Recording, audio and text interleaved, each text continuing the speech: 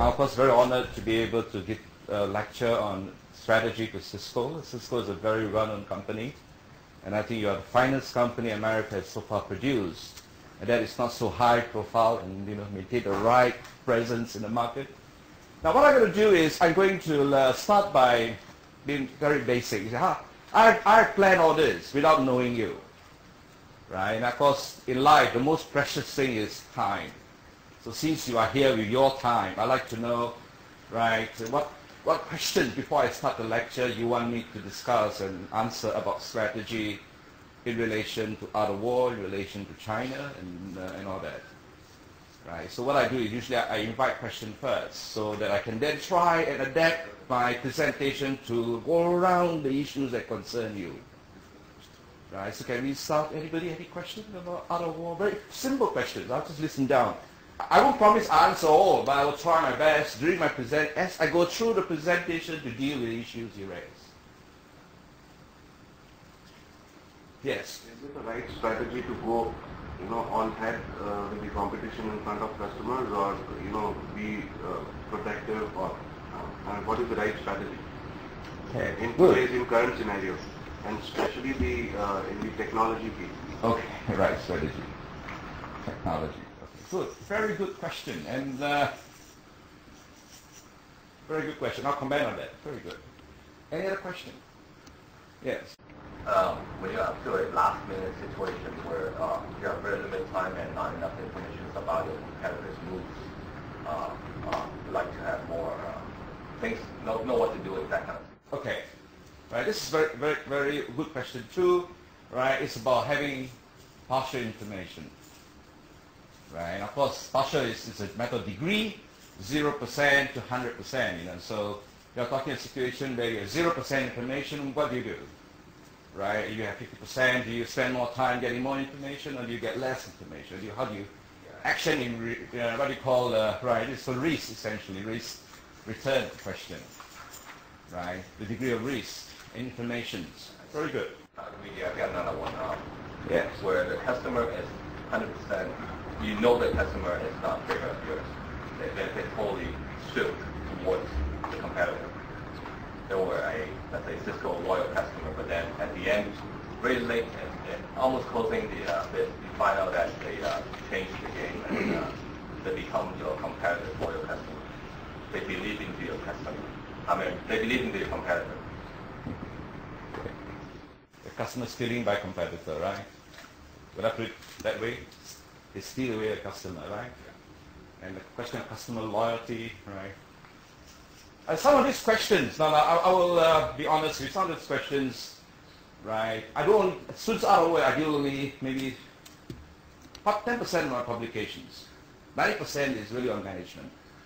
So things like this, I covered it under, I teach engineering student master's degree course on minor customer. Right? In fact, I brought the CD in case I would have to deal with this sort of issue. Right? Very important. The whole game is different now. Right? In the past, it used to be push.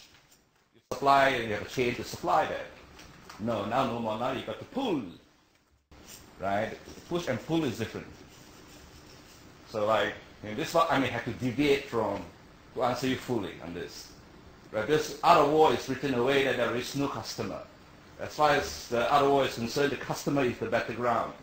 You've got to know the ground so well. You must segment the market. 9 different types of ground. Each ground, different strategy. Right? So like what you've done, and this is what you've done correctly. You're trying to map India and China as one territory. Japan is outside the loop. Japan is not a developed country. Right? So strategy, right, in relation to ground. But I will give you that. That's a very good question. Very, very important question. Right? Customer loyalty. And I can tell you about all customers. There's only one thing about customers. They like 3 things. Right?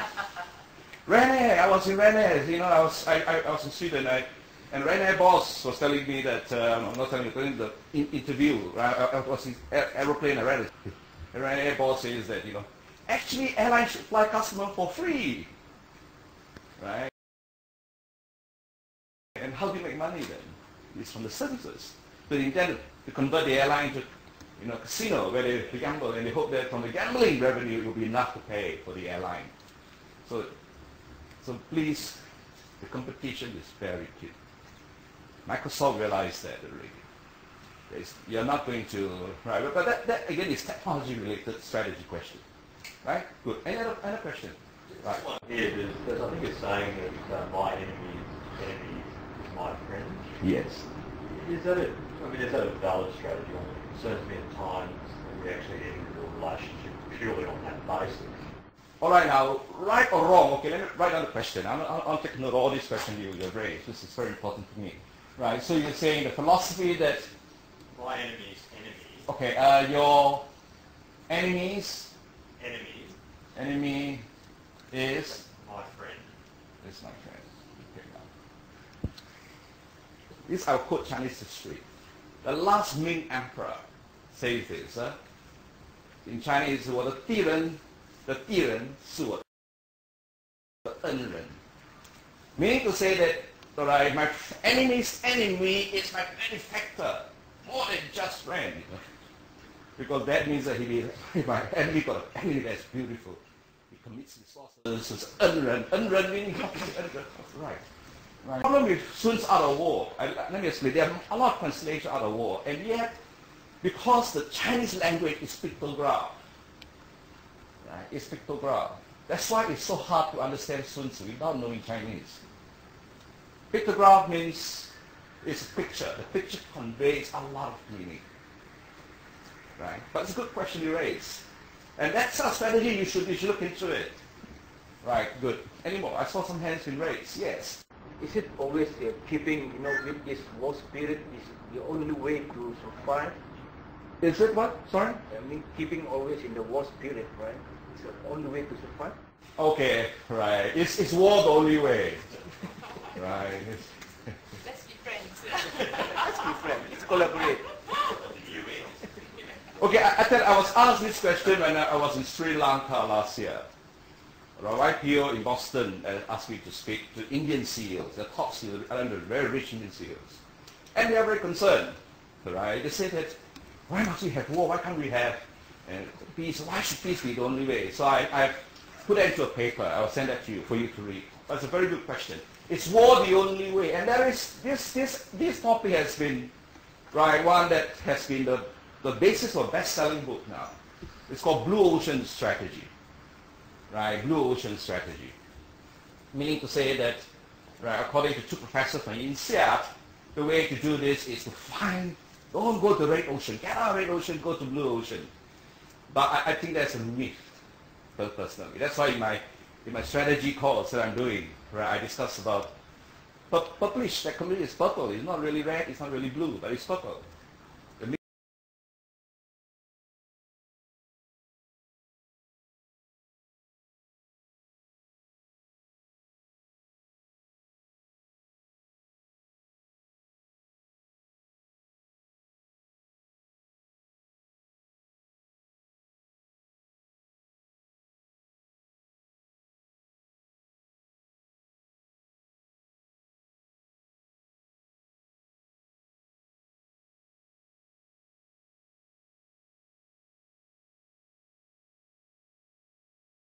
Mixture of the two.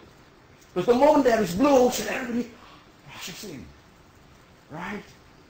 So, and of course, easier said than done. You look at Sony, and Sony, one of the companies I'm so proud of. I was at Kokase Sansei in Japan.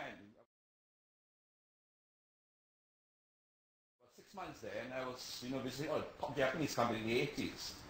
And you say, oh, Sony, it's very hard to beat this company. But Sony becomes sorry. Why? They can't produce any more new product. So this is the real fundamental problem. Can you sustain? Right? It's the three phases of strategy: the rise, sustenance, and then the fall. Right? How to sustain it? Right? And that is where deep thinking strategy is necessary. Like Hitler regime, right? Beginning when they first started to go, when Hitler first planned the strategy, it was like chess-like move. Europe was dominated, no problem. But he couldn't sustain it. Hitler couldn't sustain it.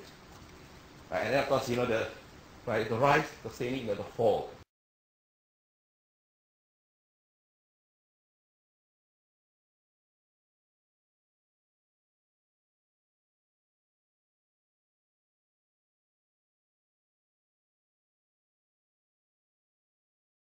But very important question again, right? These are all key issues. These are covered issues. Any more?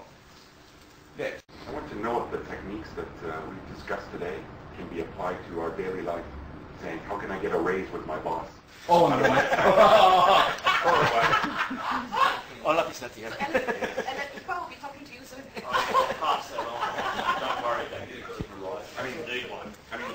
things like that, how to deal with situations. It's not necessarily competitive, but how to gain. Good.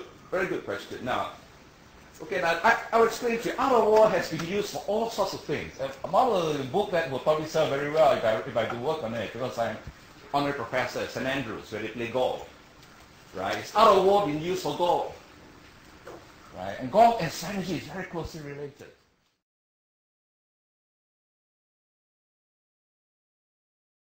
So the technique is essentially applicable. But my focus here is just not just Art of War, but really focusing it on the competitive situation, that technology companies have to focus on. Right? But this is the second time CISCO's person asked me about getting a raise. Last night somebody asked me the same question, but I'm not with you who. Right? But I'm sure you're paid above market rate, right? No? Market rate. Okay, good. Next, any more questions? When it's fill up, I will not ask any more questions. Yes, Ms. The question is, Huawei has a stronghold. How can we attack the stronghold and event? I mean, the stronghold is, I guess the stronghold won't talk about China. Huawei is very strong in China. And is there a way that we can attack? Yeah, okay, this is a very interesting question too. Right, a stronghold like China. Now, I will definitely tell you that I will start by, I think rightly on updating. This talk was supposed to be in August, right? So every, this I'll talk, if I have to talk in March, I will say different thing. I'll focus different things, slightly different, right? This point is very important because you are so huge. CISCO is so huge. You are like a mini US company, right? And China and Huawei is the mini China. So inevitably, this is China-US conflict.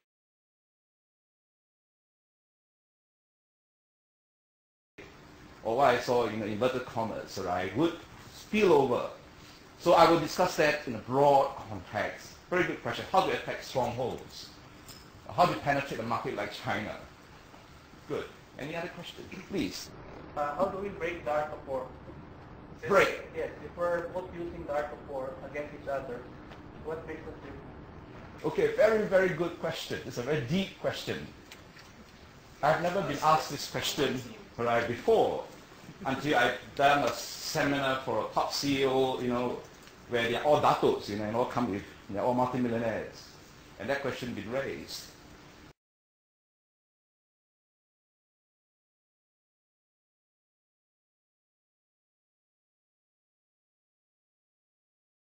Right, now the fundamental point really is inside Sun Tzu Art of War. Sun Tzu tells you the most important fundamental point, and I will discuss that in my lecture. Good. Rest. Got it. If our current competition, or one of them, has the art of war as part of their history, Yes. basically the Chinese that we're fighting against, Yes. some of us are foreigners here, and a large portion of our company is foreigners. Can we learn the techniques better to fight the people that are ingrained in their system? Okay. Right. Ingrained. Right. Ingrained. Cultural, yes. Yeah. Thank you. It's like culture use. Well, it's like they learn the techniques. Good. Good. Very good point. I will try and cover that point in my delivery too. Right. The question of out of war thinking and why is, you see, in Europe, Europeans know far less about out of war. They mainly focus on Clausewitz, and the Prussian strategy, less so than out of war. In America, it is the eating, it is the hot thing. And I explain the background to why out of war became important and so forth. Good. Right. Last question maybe, so I can get going with the lecture proper. Anybody has any question? Anyone? Any question at all? That troubles you, yes. I guess, I think we've mentioned this before, but I'd like to classify it. So, we have got, on the Western school of thought, we have the Porters, Michael Porters, the five Porters and the four corners. Yeah. How can we integrate both? Okay. Or is it What I call MBA school, is MBA school of thinking. MBA school of strategy, right? In other words, all the Anchoff, there are a lot of gurus in the, Prahalad and, right? The US MBA model. Okay, good. Then a question of integration.